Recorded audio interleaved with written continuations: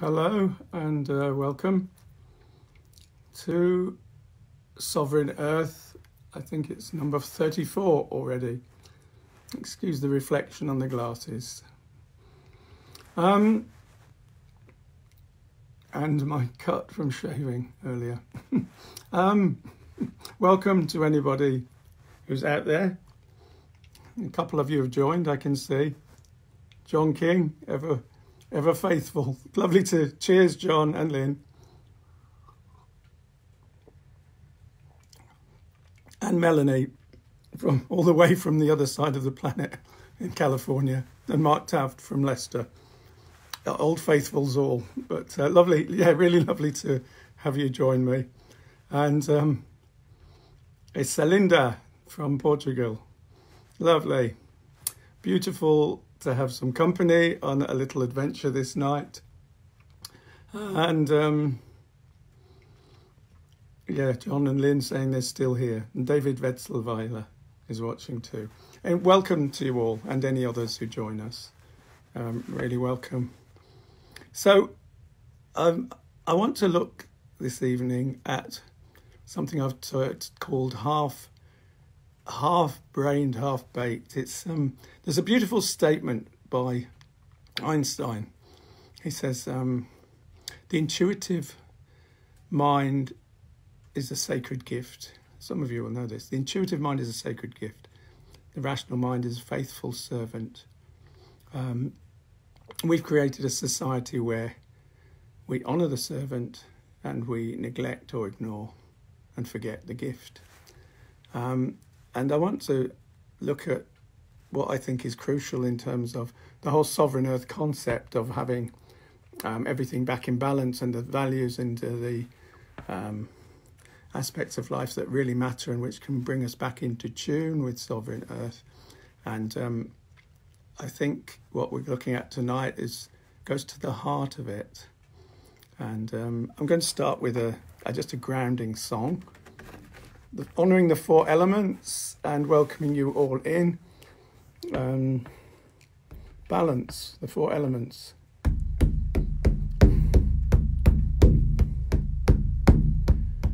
Earth, my body, water, my blood, air, my breath, and fire, my spirit. Earth, my body, water, my blood, air, my breath, and fire, my spirit. Earth, my body, water, my blood, air, my breath, and fire, my spirit.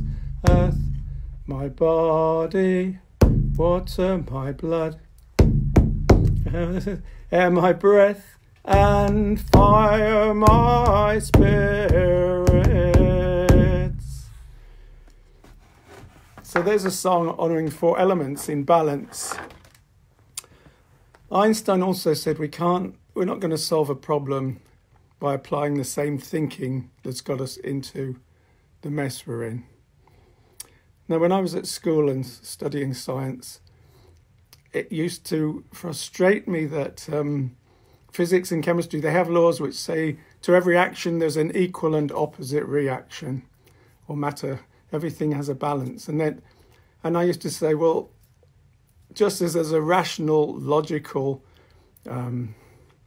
sort of defined and common and a sort of makes sense approach, so surely there must be an illogical, irrational, mysterious, nonsensical opposite.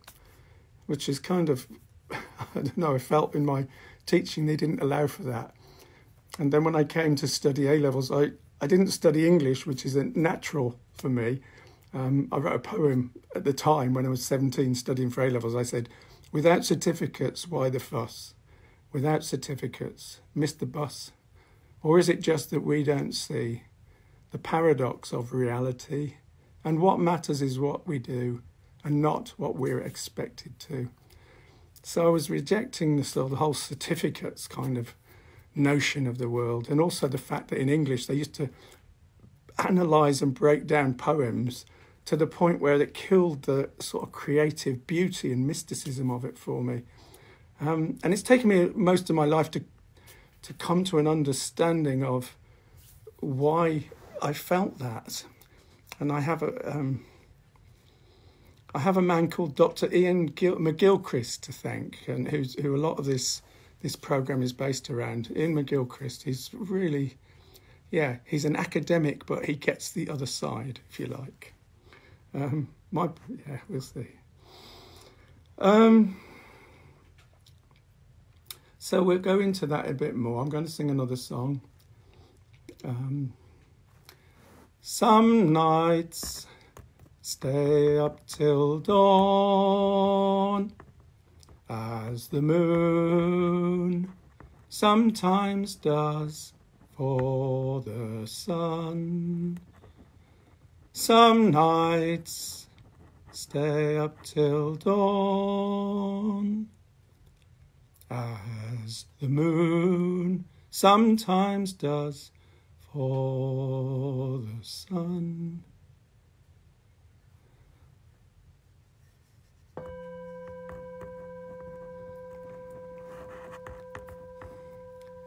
So we all know those nights where you do get the moon just on one half of the sky and the sun on the other, and there's this balance, isn't there? This beautiful balance. They kind of complement each other. Last night was magical because I think it's is it Jupiter in the sky at the moment? It was really beautiful last night. So here we are, approaching spring equinox on Friday. This point of changing from one half of the year to the other. I mean, in theory, we're moving from the dark half of the year to the light half. But because of what's going on, it feels a bit like we're moving into the dark half of the year in a funny way, paradoxically. But we're in a very strangeness and unusuality. We're in a place of non-comfort in a way, and not used to this place. But how have we got here? What are some of the, it's a natural phenomenon, a sort of virus, but there's many contributions, I think, that as a species we're making towards the situation we find ourselves in. Now, I want to look at the two halves of the brain. So the brain, it's equinox, and the brain has two halves. Why does it have two halves? That's really interesting. But it's crucial because they each have a different complementary function. And as we'll see, it's what Einstein at the start of this, when I quoted Einstein as, one's the sacred gift and one's the faithful servant. And we're just concentrating on the faithful servant to the detriment of the sacred gift. So let's just have a brief look. And it is only a brief look at the different halves of the brain. So the brain's all about connections. The brain's all about connections, and that there are more. It's stunning to learn, and I gather it's true. It's stunning to learn that there are more pathways through the brain than there are particles in the universe. Get your head around that for a moment. More pathways through the brain than there are particles in the universe. So in a brain, there's that many options. Phenomenal. So let's just take a moment. So one half of the brain, the left half of the brain, which is responsible for the right hand, the left half of the brain is to do with analysing and focus. So sharply focused attention. And the key, the trick to thinking of this one is like if we're hunting prey, if you've got your eye on, I don't know, on say a deer, and you're focused on hunting. And for millennia and millennia, this was our nature, to focus and analyse and be precise and measure everything. And the other half of the brain, so that this left half, it refines and controls things. It's very analytical. It thinks of the human brain. It thinks of thinks of us as a machine, a complicated machine that can be broken down into component parts. Whereas the right hand of the brain is very different. The right hand of the brain, think of it as flowing like a river. So it flows like a river, and it feels the nuances of life, and it feels the flow and the difference. And it also has a sense of a wider aspect of flowing to the ocean, of the particles of water being absorbed back into the air and coming back into the river. It can sense that the big picture. So if the left hand of the brain is focused on the prey and really sharply focused, it needs awareness around it to be aware of any threat, anything coming from left field or from behind. And the other half of the brain, the right half of the brain, has that sense of flow. It can't be fixed or pinned down, and it has the whole picture rather than the individual pieces. It can get the context. So it's important also to realise that these characteristics, although men often are associated with that more analytical and the right-handed practical focus, it's not just men who have that. Women have that too. Not always as dominant, and then just equally, women are often thought to, in the right brain, that sense of flow and that sense of the bigger picture of that intuited wholeness, interconnectedness. It can be associated more with the feminine, but it isn't necessarily, and we're all interdependent and they weave. I mean, I'm certainly someone for whom that right-hand side of the brain has played a bigger part in my life than the left hand. And they're both necessary. They're both equally necessary. It's interesting also that the left brain thinks it knows it all, and the right brain knows that it doesn't. It has that sense of not knowing. It doesn't know the answer. It allows for not knowing.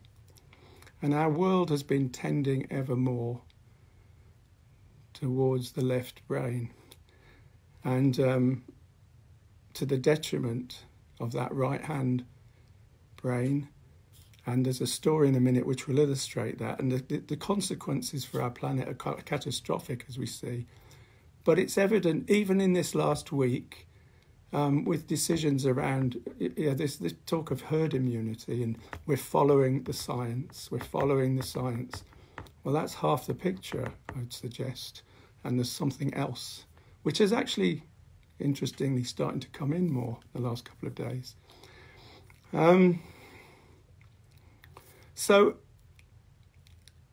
Iain McGilchrist, and I'd recommend you follow up if you're interested in any of this, tells a story of the master and the emissary, which he first came across through Nietzsche.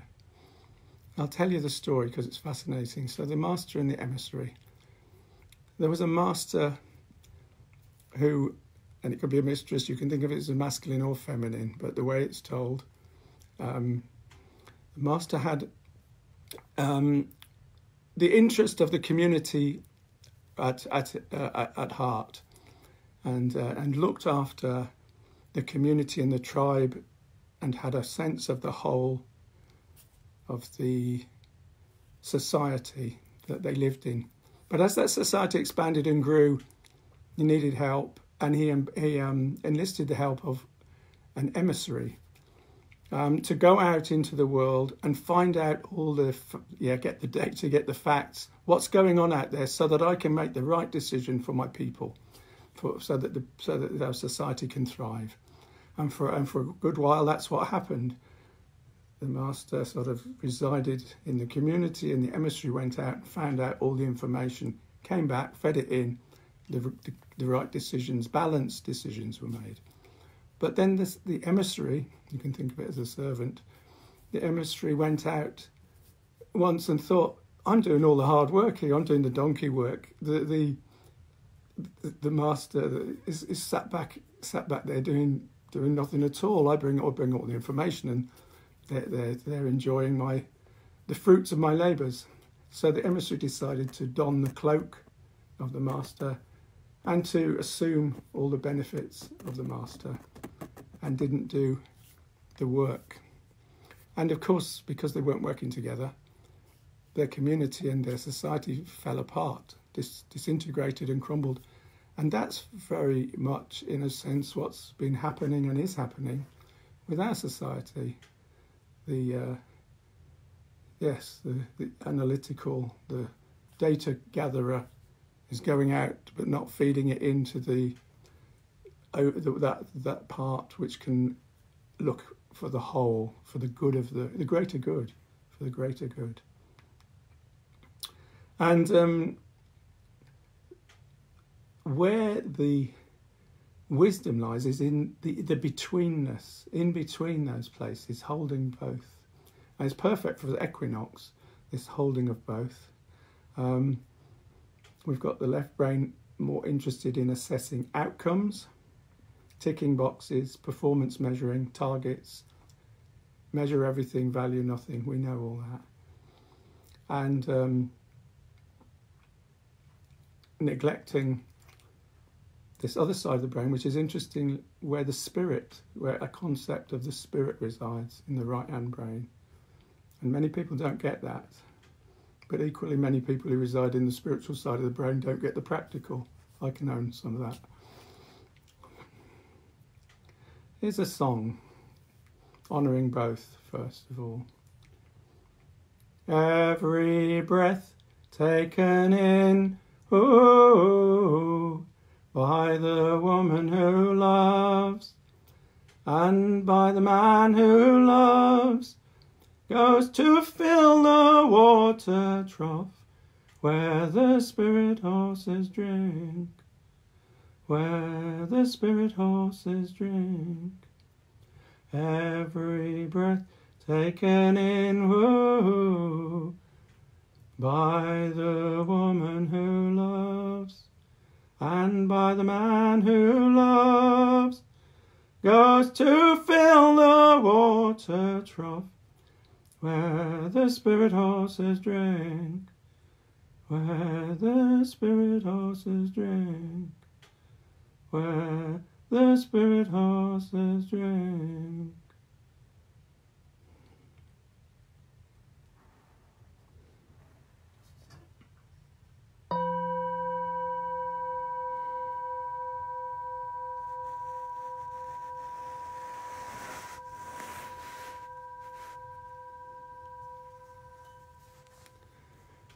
Now, I just want to finish off with a couple of things that Dr. Ian McGilchrist talks about. To illustrate, and this is a really key insight for me as to what's going on and what has been going on in our society, is we've lost our way, and how we can get back through that awareness to putting sovereign earth centre stage, the in-betweenness of not knowing with the analytical.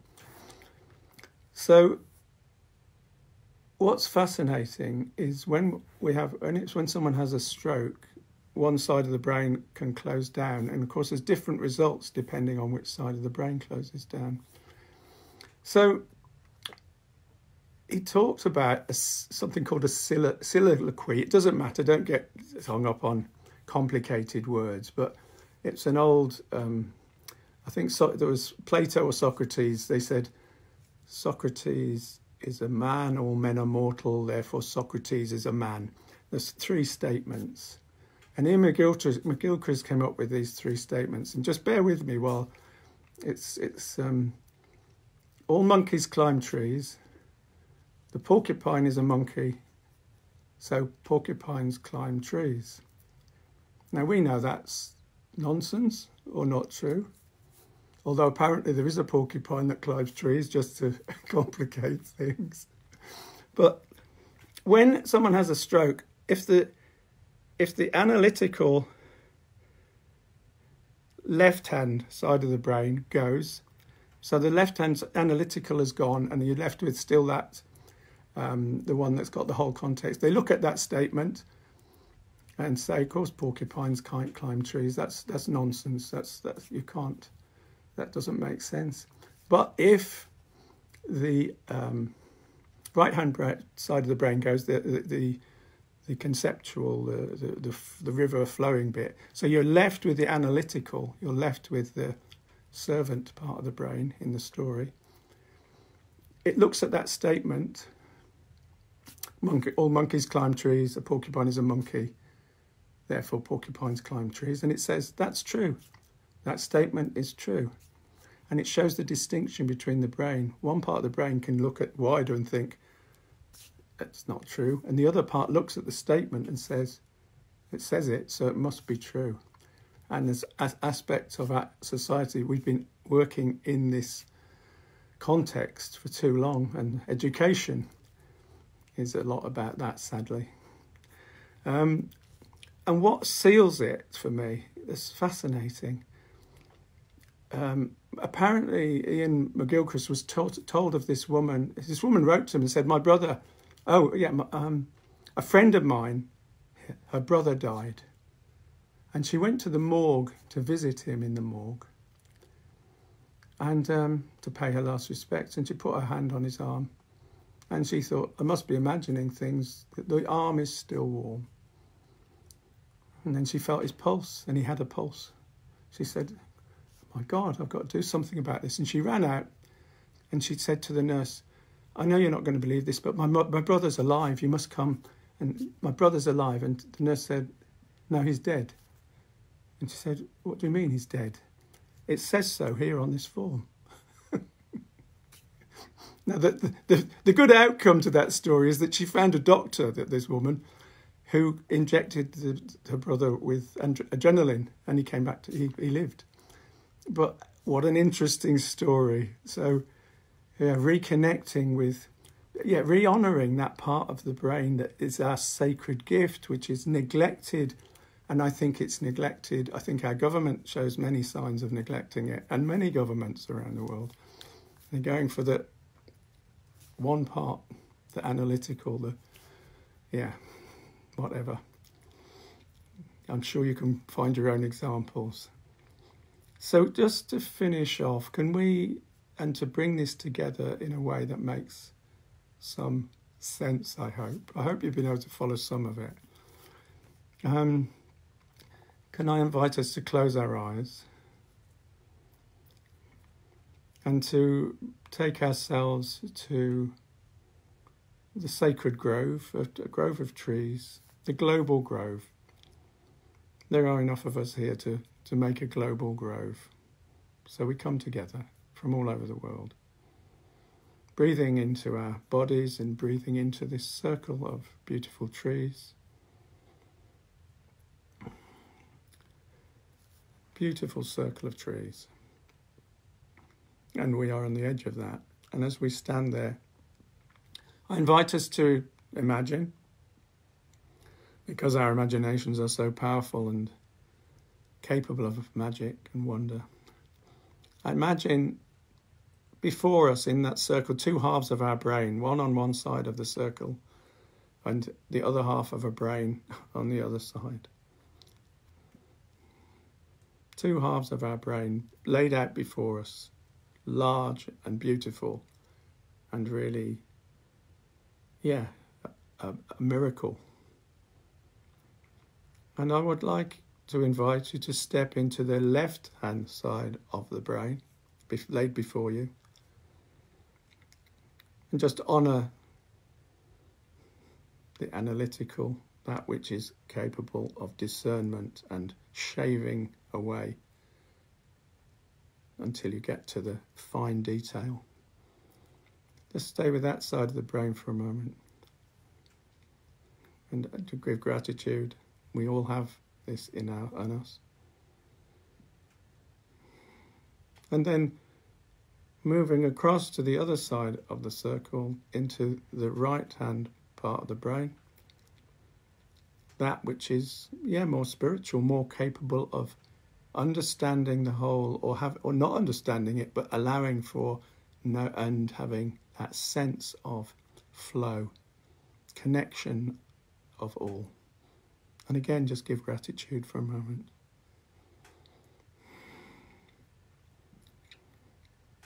And then because it's the equinox, equal days and equal nights, on Friday at just 3:30 in the morning or somewhere thereabouts here, coming up to spring equinox, when we honour the light half and the dark half of the year.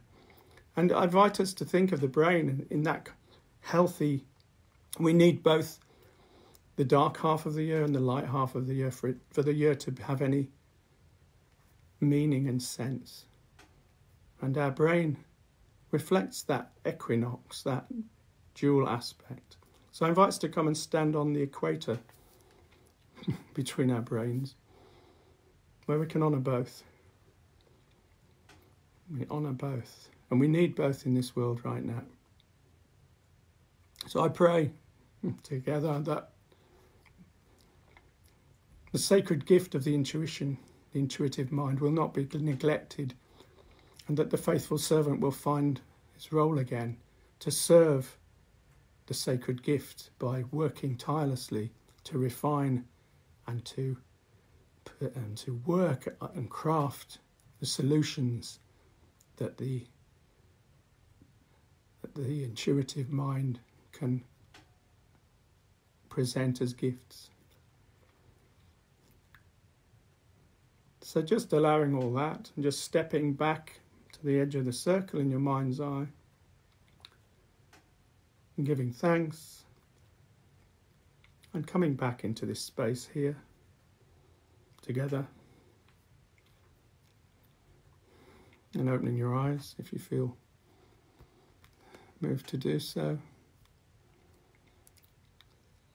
So a slightly different aspect to the programme tonight, but all about sovereign earth. If we honour those, both sides, bring it together, honour all the brain, we can regain our healthy connection with sovereign earth. So wherever you are, I wish you lots of love and blessings. On Friday, because we're in this, I don't know where you are in the world, but we're not quite in complete lockdown, although I have a cough.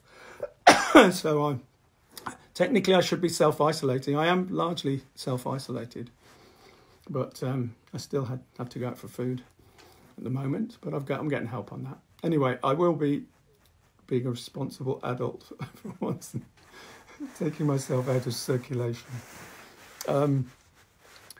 But on Friday, to celebrate the equinox, to celebrate song, as we did last Friday, the gift of song as medicine, what's needed in this time. If you feel inclined, join us, join me, possibly Fleur as well, to help me with the equinox ritual on Friday at 8 p.m. And wherever you are, lots of love. And yeah, we pray mightily for all the people who are struggling and trying to make sense of this time. And I hope this programme may have given an insight into part of the solution, perhaps. Bye-bye.